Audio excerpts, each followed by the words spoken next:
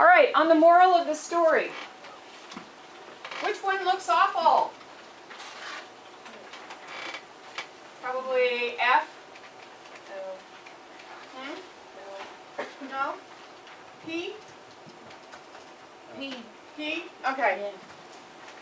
P. We've got a negative divided by a negative, so our answer is going to be positive. So the opposite of a negative is a positive. All right?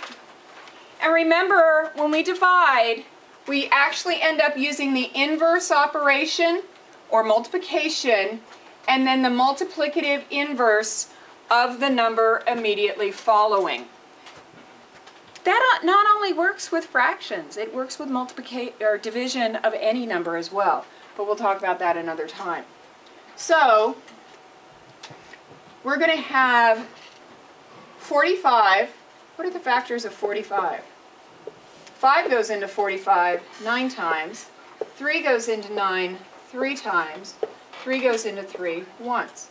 So 5 times 3 times 3.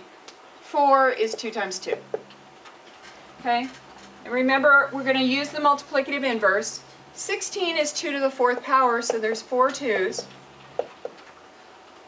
And 15 is 3 times 5. Those are the prime factors of 15.